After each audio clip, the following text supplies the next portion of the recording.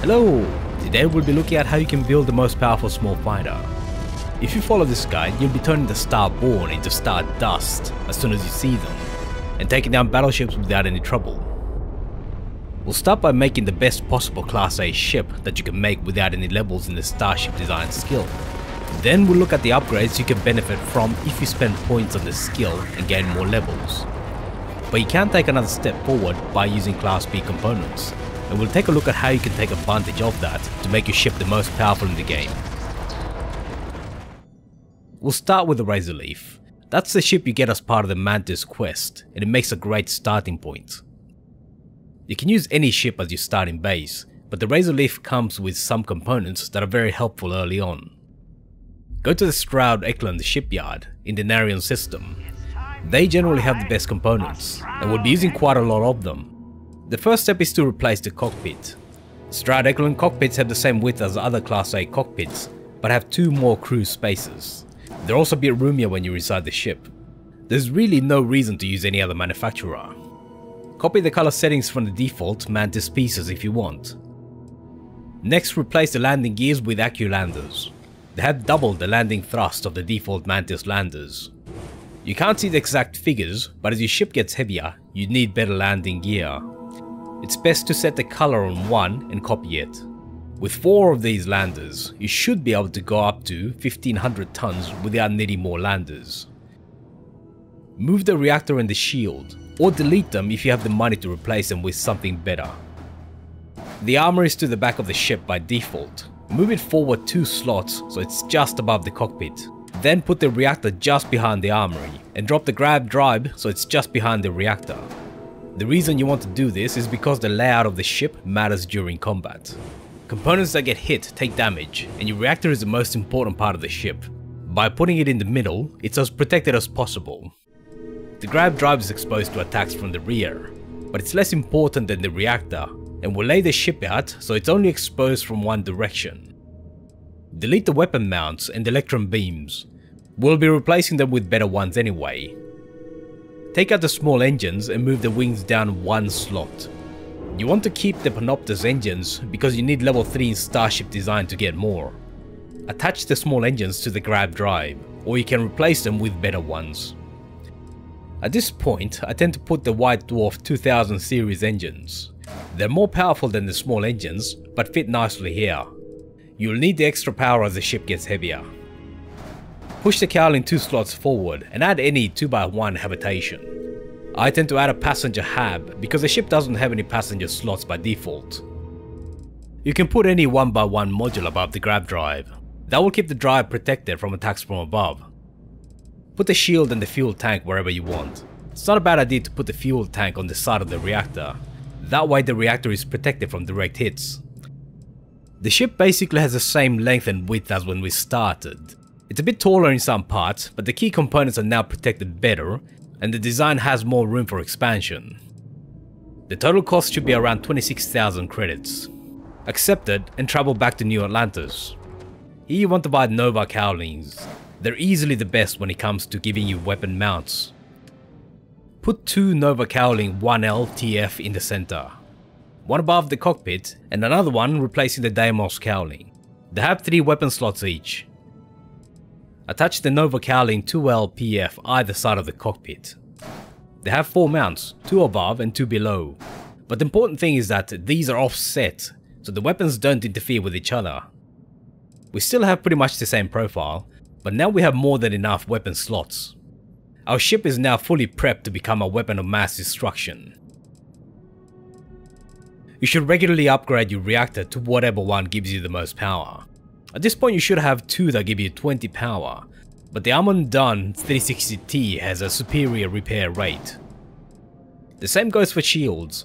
Always have the best possible set of shields because they keep you alive. You want to have the highest possible shield max health, but you also want to minimize how much power they need. So if you have 2 systems that give you a similar shield health, you want the one with the least max power. Another factor to keep in mind is the regen rate. That's how fast your shield regenerates after you take some hits. The higher the better. At this stage the Sextant SG30 is the best. You have to put it on a side slot, so right next to the reactor is a good candidate. It keeps the reactor protected. If you follow my advice from before, the fuel tank should protect the other side of the reactor. If you haven't already, join the Vanguard and do the first mission that takes you to Tau Ceti. Once you report back, you'll have access to Vanguard ship components. The most important one is the Vanguard Obliterator. It's a particle cannon that definitely obliterates enemy ships. Particle cannons are some of the best weapons in the game, and you should definitely lean towards using them. They do equal damage to shields and armor, which is pretty nice because you don't need to worry about what weapon to use, just fire away until the enemy is dead. Lasers and ballistics can actually do more damage if you're willing to manage power during combat, but the big advantage of particle cannons is the superior range. Lasers have a range of around 1000, and ballistics have a range of around 800. Particle cannons typically have a range of 3000 though. As long as you have enough speed, you can destroy enemies pretty easily by simply staying out of their range while hitting them with your particle cannons. Missiles actually have more range and do more damage, but you need to get a lock and they fire slower. Overall, particle cannons are the best type of weapons in the game. But another factor to keep in mind is that all weapons of the same type go into the same slot and you cap at 12 power. So if you have a weapon that uses 3 power, you can only have a maximum of 4 of that weapon. This is what makes the Vanguard Obliterator superior. Most particle cannons need at least 3 power, but the Obliterator only needs 2. That means you can fit up to 6 on a ship. You can find cannons that do more damage per shot, but the Obliterator also has a faster fire rate than most particle cannons. Basically, the Vanguard Obliterator gives you the best bang for buck for a small ship.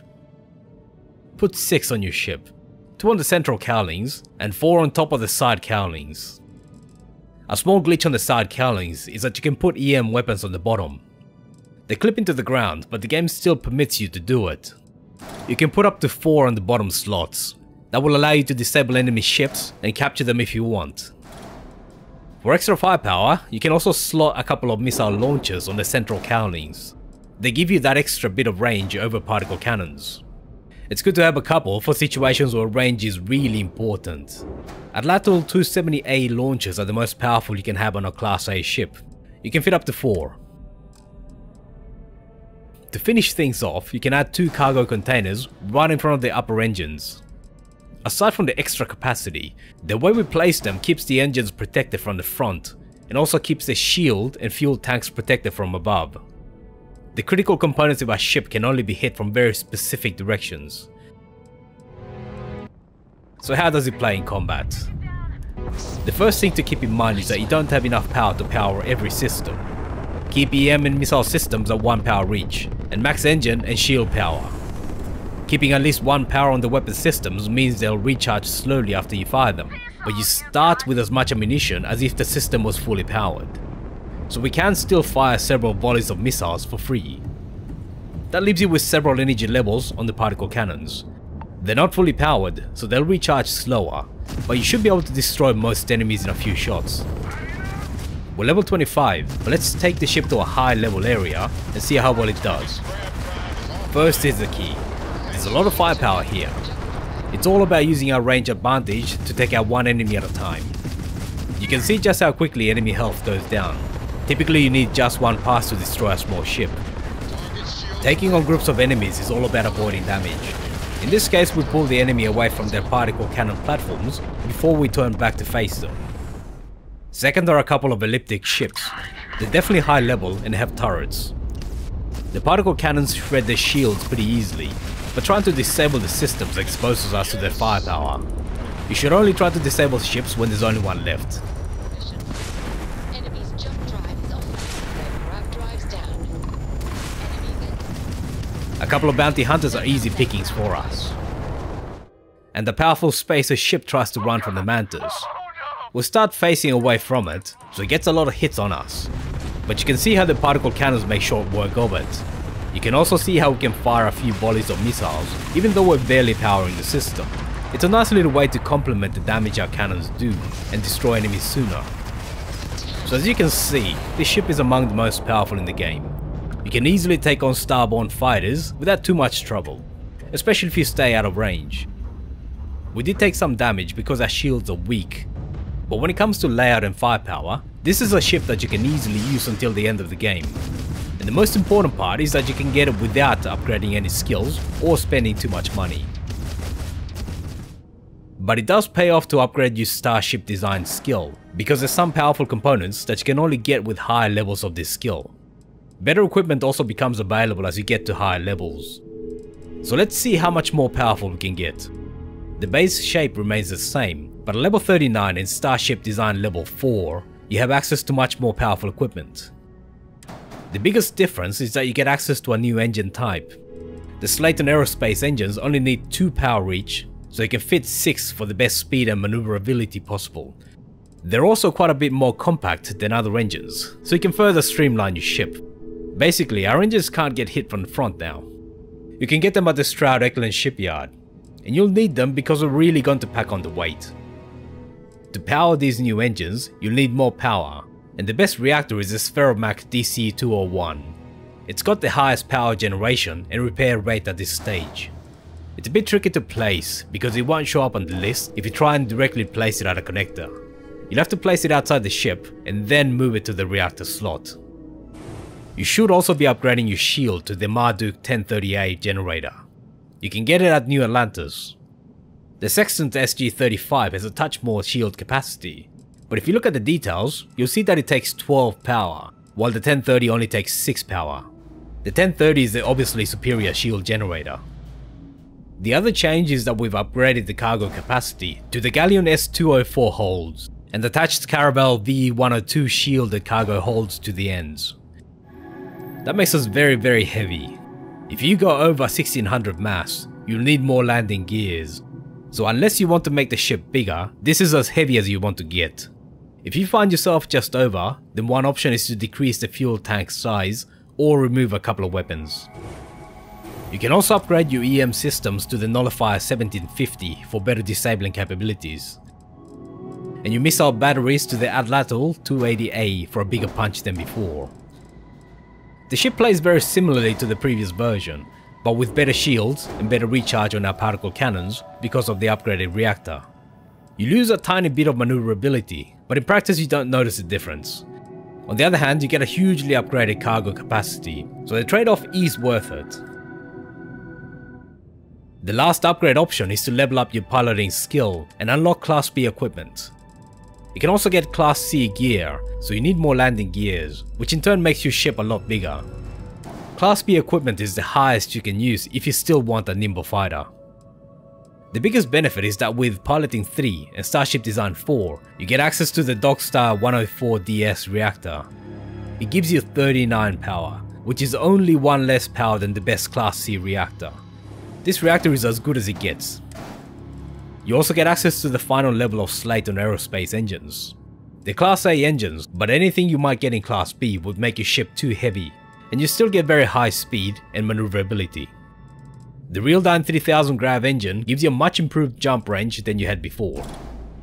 And the Dogstar 28T shield generator massively boosts your shield to 1500.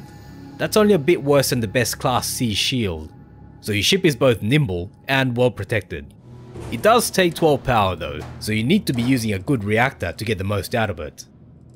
The Vanguard Obliterators were replaced with a PBO-176 auto-helium beam. It performs similarly to the Obliterators, but it takes less ammo per volley. It offers a good balance between damage and rate of fire. The Firebolt 4000 suppressors give us a bit more disabling ability. And the CE-39 missile launcher is a definite upgrade on that front. Once you unlock Class B upgrades and you are a high enough level, you'll find that you can get the best of both worlds. Our ship is still small and nimble, so we can still dodge enemy fire, but we now have the best possible protection, and our weapons still shred enemies. You can get a bit more shielding and a bit more firepower if you go for a Class C ship, but your ship becomes that much bigger. In my opinion, the difference is not good enough to give up the advantages of being quick and fast. So with the upgrades unlocked by the piloting and the Starship Design skills, what we have now is the best possible small ship, and arguably the best overall ship. Thanks for watching all the way to the end. Let me know what you thought about it in the comments. Feel free to leave a like, subscribe and hit the bell button to be notified when new videos come out. See you soon.